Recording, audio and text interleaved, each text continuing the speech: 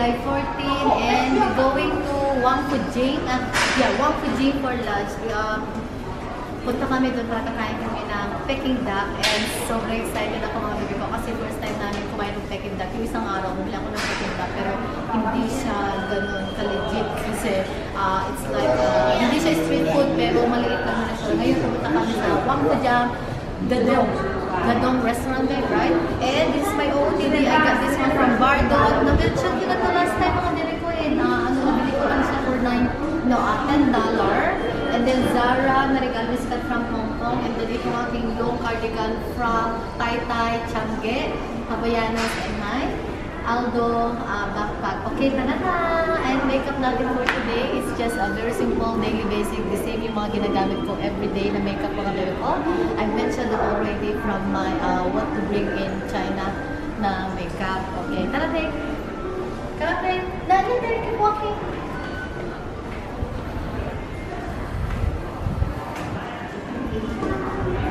Nag-ano ako, cardigan ako mga baby ko kasi nakatube lang ako. Pero later on, I will tanggalin ko yung cardigan ko. We're gonna do this one. We're gonna check our luggage, our bag pala. Ito ng subway. Ganun mo, check nila dito sa machine.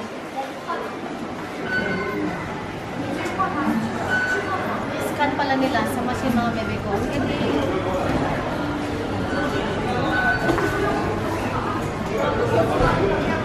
Okay, let's go babe. Okay, yung subway nila dito, very similar siya sa South Korea. And very easy din, lahat ng system ng transportation, ang bilis lang talaga niya. Parang madali lang siyang pag-aralan kasi similar siya. Itong mga bebe ko, yung kanilang Beijing Rail Transit Lines.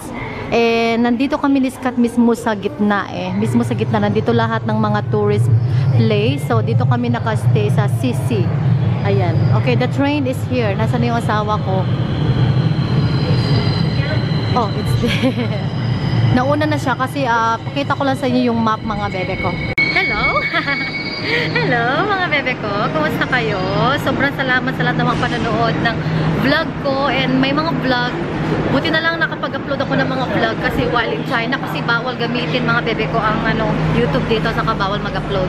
Lagi kami pagpataas dito kami sa hagdanan ni Scott para exercise na din. Pero alam nyo guys, sobrang pagod na ako sa kakalakad. Super grabe yung lakad namin ni Scott. Siguro nakakalakad kami isang araw, mga 7 km per day or 10 kasi ang laki ng China. Halimbawa yung shopping center nila, ang lawak-lawak. Babe! Hi, babe!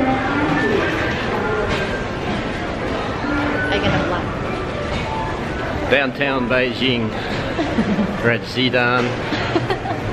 It's my turn to vlog. So we're off to catch the duck. Yes! I'm going to have Peking duck. So we're going to recommended Dadong Peking duck restaurant in Wangfujing. That's the one they recommended from that's what all your feedback on the internet.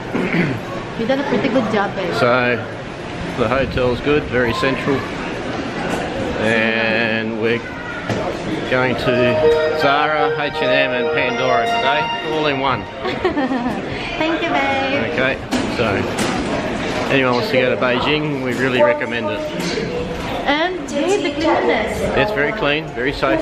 We're very impressed. Yeah, so it's very similar to other countries like South Korea, Taiwan, Japan, Singapore, all the underground subway system. But you're not allowed to eat and drink inside the train, babe. No, you're not allowed inside the subway, but you can in a. I'm impressed with the security getting on the trains. You got to put your bags through, like going to the airport.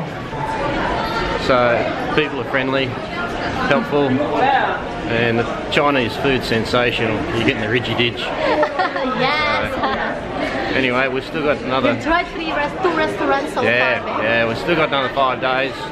We've got to conquer the Great Wall of China and the other sightseeing, the palaces. So anyway, there's wifey behind me. Over to you, wifey. See ya. Thank you, my love, for doing the vlogging. Congratulations, chuka-chuka! Okay, pagpunta ka ng Wangfujang, line 4, mag-exit ka sa B1. Sa letter B, kasi nandyan lahat yung mga shopping street, shopping malls, ganyan. Mga tumitingin. Mga bebe ko, grabe yung araw. Biglang sumikat yung araw ng sobra, ng todo.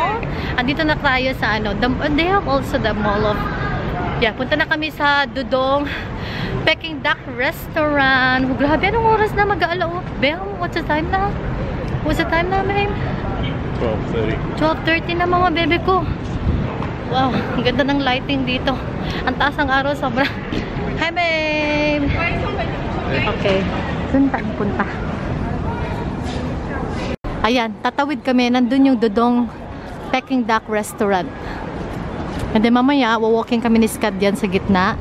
Yan yung pinuntahan namin kagabi. Hindi na ako nakapag-vlog mga bebe ko kasi tinignan namin siya saglit. Okay, ito na yung Dudong. Ito Dudong. Ayan na tayo mga bebe ko. Ayan siya. Dadong pala. Dudong naman kami ng Dudong ni Scott. Dadong Roast Duck Restaurant. Sa level 6 tayo. Wow, ang daming tao. Oh my gosh. Grabe yung mga chef. Nasa gitna. Andun sila mga bebe kung paano nila niluluto yung duck. Ang galing.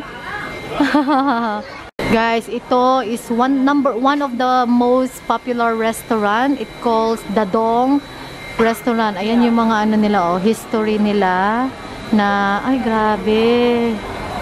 Ang laki-laki. Ayun yung duck mga bebe ko. Mga duck.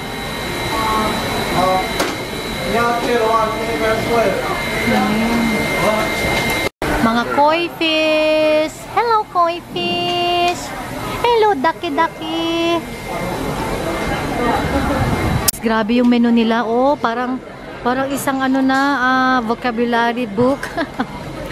Oh my gosh. Tingin-tingin lang muna kami. Naka-line up kami. 9 table pa daw before us. My gosh. Medyo matagal-tagal pa pero kakayanin.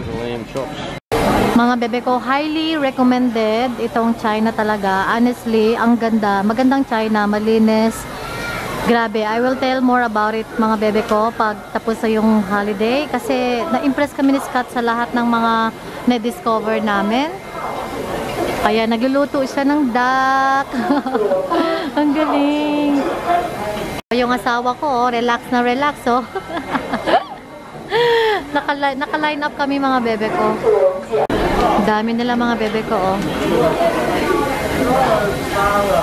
Mga oppa ng China. Mga oppa ng China, Grabe.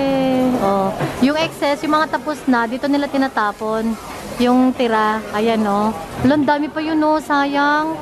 Akin na lang sana, sabay ganun. Charot! Ang dami pa niyang meat. Tinatapon na lang nila dyan. Ayun, may isang luto. Ayun.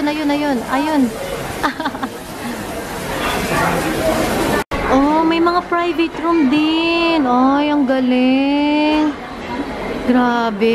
May private room mga bebe ko, Pero mas masaya doon kasi it's great atmosphere. Kasi marami ka makikitang mga kumakain, maingay. Diyan parang antokin ako dyan. Mga mami, pagkakain ko ng duck, tulog na ako. Grabe, best restaurants, Beijing and Shanghai. Oh my gosh. 2016. Best restaurant siya noong 2016 and 2014. May certificate of work safety standardization. Ang galing. Dadong roast duck, best service. The Beginner Reader Restaurant Awards. Ayan yung mga award nila mga bebe ko, Oh my gosh. Very, very recommended. Highly recommended. Pagpunta kayo ng China, punta kayo ng Wangfujang Station, line 4, and then exit B. Ito makikita nyo, yung Dadong Roast Duck Restaurant. Ang dami na nila. Grabe, ang dami nila.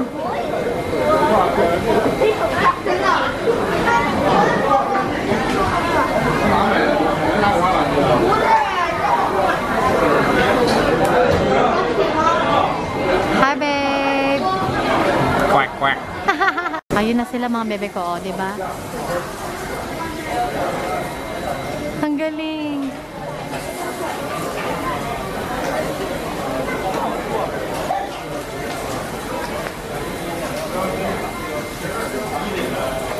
He's inspecting the duck. Yes.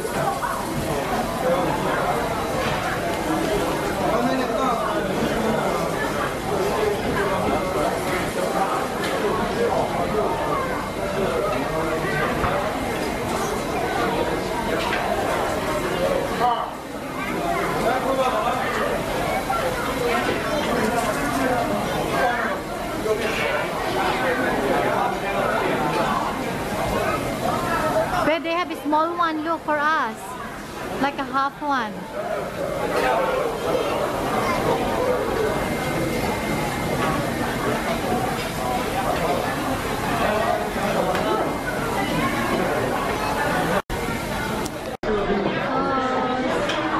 We ordered the Peking duck.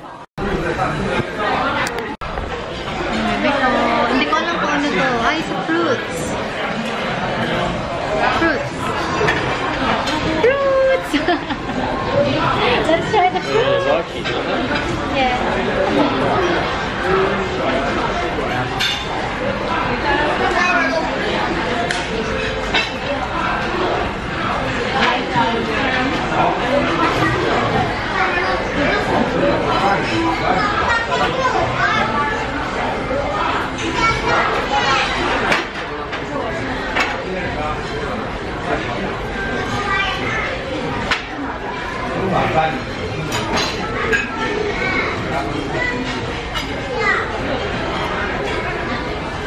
Can we try it now, babe? Not yet.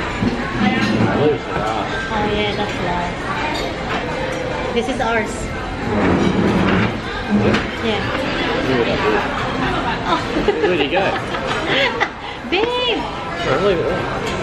Don't leave it here so I can see. Oh, Look at here. it's gotta be the right. Just don't touch my thing. You think? It's them, right? Kain tayo ng lychee.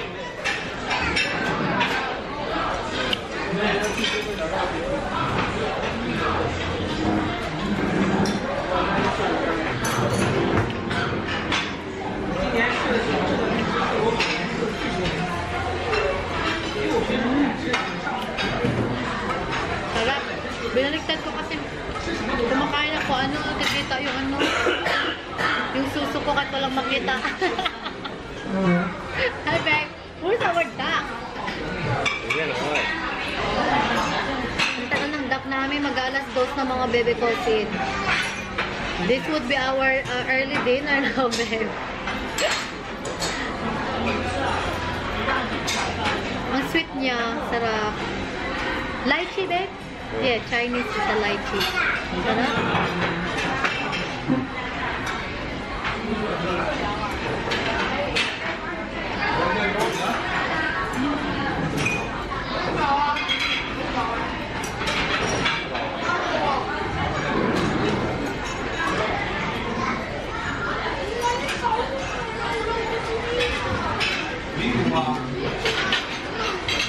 Where can we add the toothpick?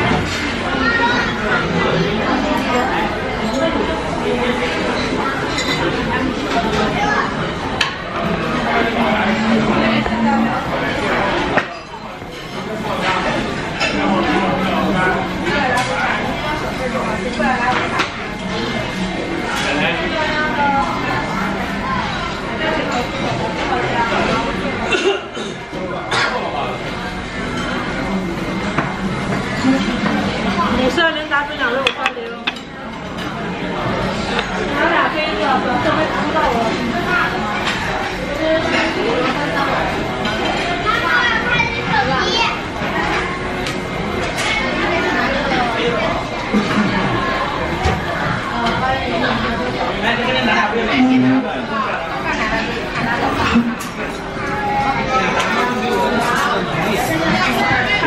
want the legs?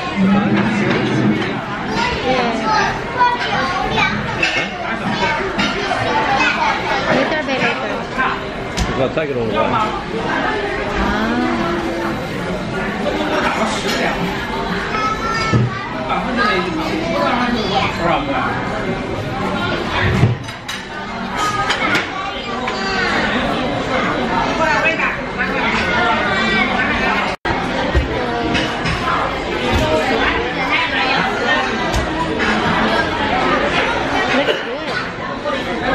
Ayan na mga bebe ko, mag-peking duck na tayo. Ito yung, dito mo siya i-wrap yung peking duck. Tapos yung mga side dish niya.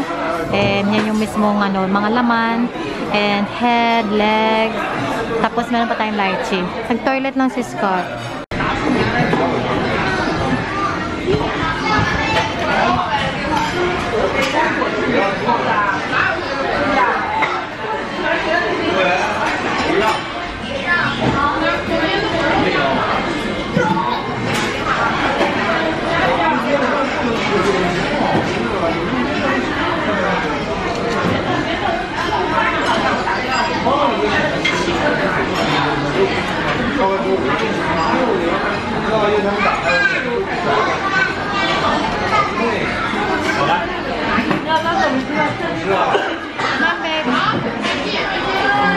Oh, look at that. This is it, babe. This is it. I'll take a photo.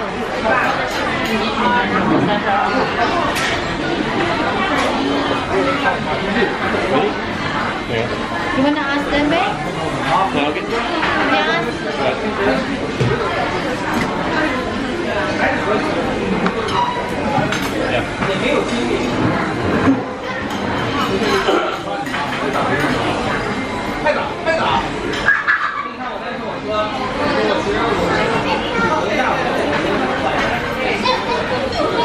From him, babe. this one's black on there. Oh, you can.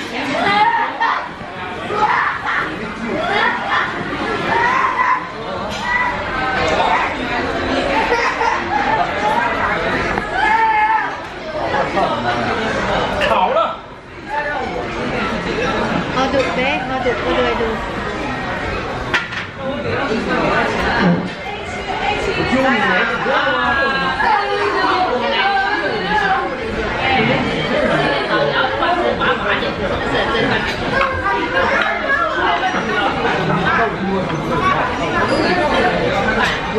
Oh, where to? Yeah, put that on.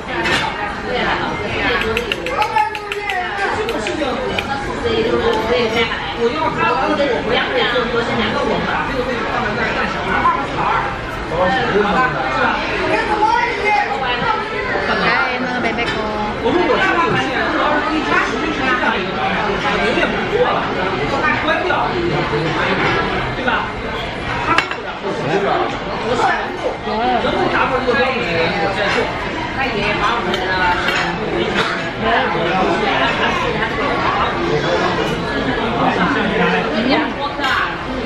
Sarap.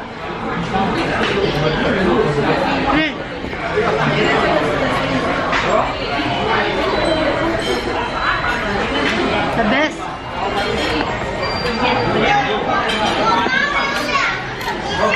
Papakita ko natin yung mga bebe mo.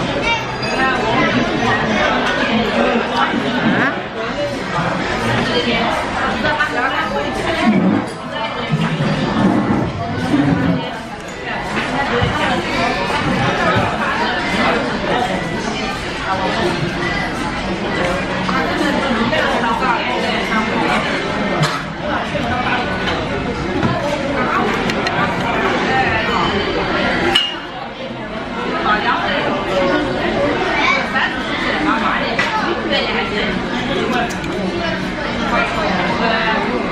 Ganyan siya.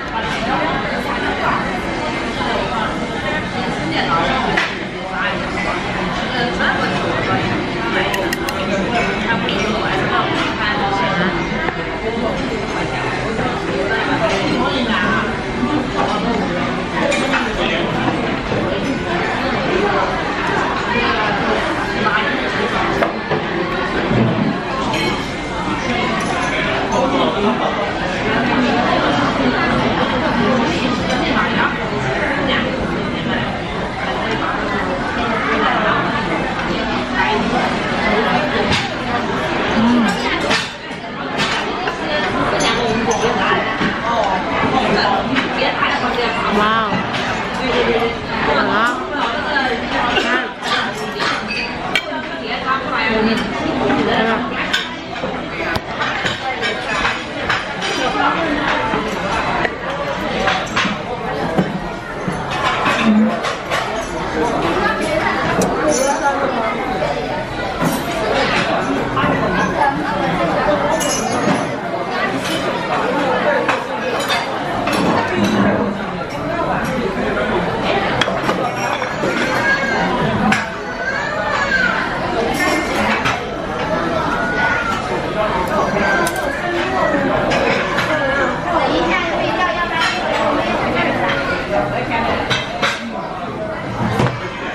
We're having the duck soup.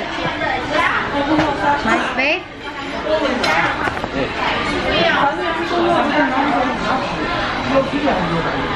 Just to wash out the oiliness that we ate. It's refreshing soup.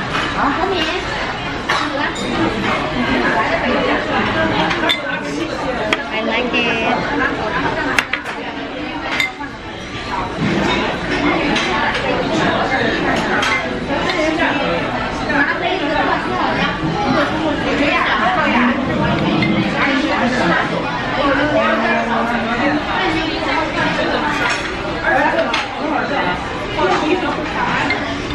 Okay, we're going to Pandora. Andito na kami sa Wafujing Street, mga bebe ko. It's like a pit street in Sydney. Hi, babe. We're going to Pandora. I just had a quack quack. Peking duck. It was really nice. Yes, na? I really enjoyed it. Okay, tara dyan sa loob. Ewan ko, di ata pwede mag-vlog. Yeah, I'm not sure. Baka hindi pwede.